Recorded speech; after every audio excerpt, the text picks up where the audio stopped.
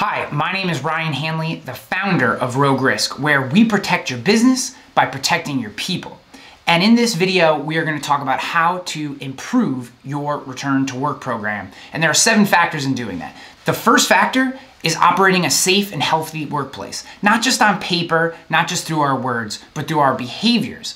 And we can then track those behaviors through spot checking. So our first method is to spot check the behaviors that drive a safe and healthy workplace. We need to ensure through actual spot check reviews that our supervisors and managers are directing boots on the ground employees to take the necessary behaviors that create a safe and healthy work environment. Too often what we find when we first engage with a new client is that they have lots of things written down on paper, but then they have no process or procedure for actually making sure that our employees are following those guidelines. And we help them put that in place. And whether you work with Rogue or not, creating a culture of spot checks to ensure behaviors and a kind of safe culture that if someone is not operating in the right way, that you're going to help get them there through training or reviews. You're not just going to yell at them and tell them to do it differently.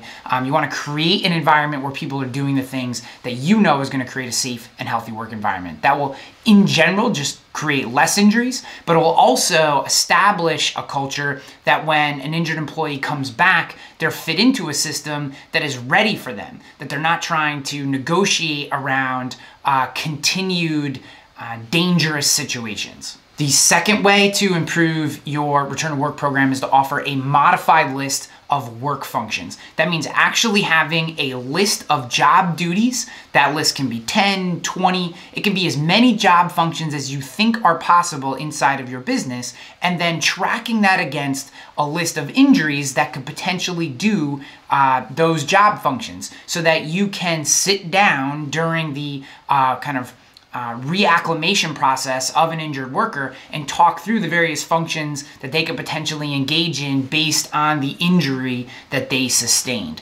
This establishes for that injured employee that there is a path for their return, that they can get back to work, that they can start to feel like part of the team again. It also allows supervisors and boots on the ground employees, their peers that they're going to be working alongside, it allows them to have an understanding of what that employee's capabilities are going to be once they come back into the team, which is an important part of continuing that culture that's so important to a safe and healthy work environment. If you'd like a sample of what one of these modified work function kind of worksheets looks like, I'll have a link along with this video that you can click and download.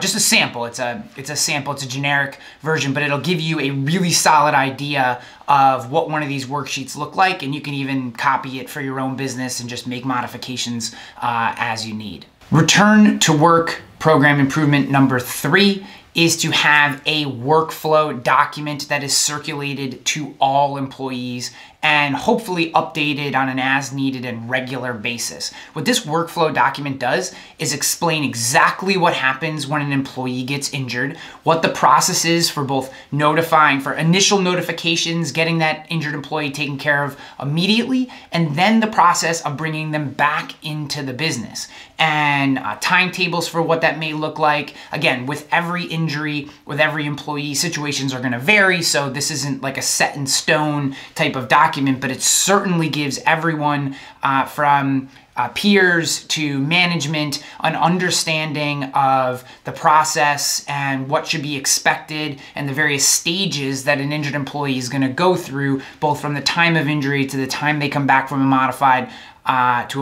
function to back to full operational employment. This helps, again, it's all about creating a culture where people are understanding of injuries and accepting of employees coming back into the business at different timetables with different percentages of full functionality. And it limits animosity, it limits frustration and misunderstanding, and helps facilitate communication inside your company. Return to work program improvement number 4 is get the supervisors of that employee, any supervisor who's going to be working with that injured employee when they come back on a modified basis, get them involved in the reacclimation process as early and as thoroughly as possible. You want them to understand what this person's injury is, what things they'll be doing when they come back. Maybe they have some input into how that person can be as productive as possible while still operating inside the nature of their injury. And by getting supervisors on board early and often, you get their buy-in, you get their input, and you ultimately turn them into ambassadors for that injured employee as they start to reacclimate into your business. Return to work program improvement number 5, contact the employee early with an understanding of what their injury is. Obviously, different injuries should give people time depending on the type of injury, but as soon as is appropriate, reach out to that employee, get a feel for how they are, let them know that the organization is thinking about them, considering them, let them know that the organization wants them back in and is going to help them as much as they can become part of the business again. When you're injured, oftentimes all that you want is to be get your life going again. And you don't want to be sitting at home. You want to be part of the team. You want to feel like you have purpose and meaning. And when a company can reach out early and let that employee know that they want them back in a very appropriate way, it improves the process in general because everyone gets aligned and starts pushing in the same direction. Return to work program improvement number 6.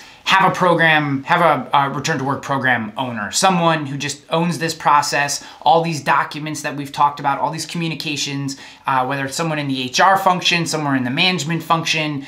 For smaller organizations, this may be something that is part of someone's job. Maybe there are a team, maybe there's a committee that handles return to work stuff. It all depends on how frequently injuries happen at your place of work. But maybe a committee gets all the documents initially done, and then an individual is able to handle things on an ongoing basis. But having someone or a group of people who are responsible for this program greatly improves its effectiveness and efficiency. And the last return to work program improvement, number 7, is have an information exchange and open comms with healthcare providers. Regardless of what type of care is being done for that injured employee, that injured worker, understanding who their doctors are, who their physicians are, who their healthcare providers are, being able to exchange information with them, get them any documents they need, and vice versa, understanding what that person is capable of, helping understand what their limitations are. These types of communications greatly improve the process as a whole because there's no misunderstanding as to what a worker is capable of. It also reduces any potential adversarial nature in these relationships. Again, it's all about creating a culture of acceptance, understanding, get people pointing in the same direction. From our experience here at Rogue Risk, in the vast majority of cases, what everybody wants, the injured employee, the business, healthcare providers, family members, what everyone wants is to get that injured worker back to 100% of their job functionalities as quickly as possible. And having a smooth, consistent, documented return to work program can get that done for everyone. So I know this is complex stuff. I know it seems like a lot. This is a relatively long video talking about something like return to work. I hope you found it educational. I hope it helps you. Please download that sample worksheet that I suggested.